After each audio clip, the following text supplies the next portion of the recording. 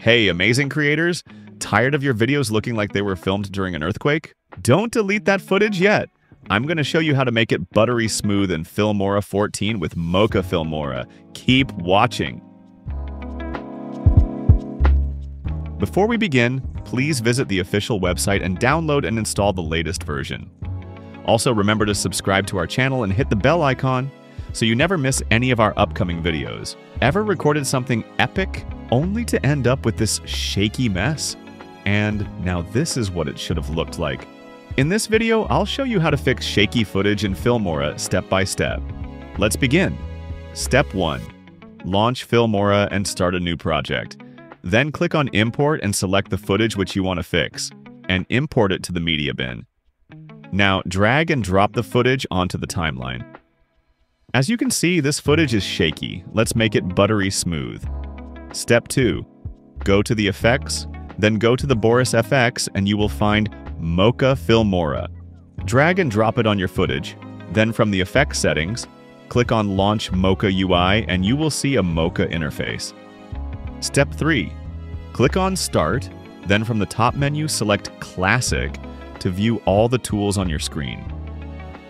Now, in order to stabilize the footage, we need to track it first. Make sure the playhead is at the start. Then select the spline tool. You can use the pen tool or a rectangular spline tool. Now, create a selection around the subject or object in your footage. Then, from the motion, deselect the shear option. Then enable the planar grid so that you will get a better idea while tracking. Next, click the Track Forward button and Mocha will track the selected area. Step 4. Once tracking is finished, click on the Stabilize option in the Parameters section, and you will notice that the subject or object is more stabilized than before. If you want to increase the stabilization, select the Maximum Smoothing option.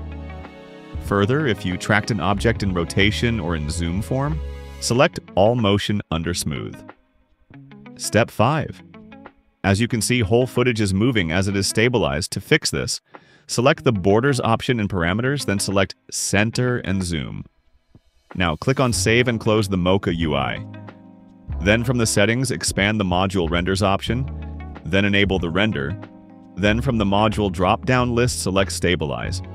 And your stabilized footage is ready to use or export. Final step, apply Cinema 21:9 effect from Effects tab and adjust the effect. Check out this before and after comparison. No need for a fancy or expensive stabilizer if you have Mocha Filmora with you. Download Filmora from the link in the description and try out the new Mocha Filmora. If you found this helpful, please give us a thumbs up and share it with your fellow creators and editors. And if you're into visual effects and tutorials, make sure to visit filmora.wondershare.com for more great content. Can't wait to see you in the next video.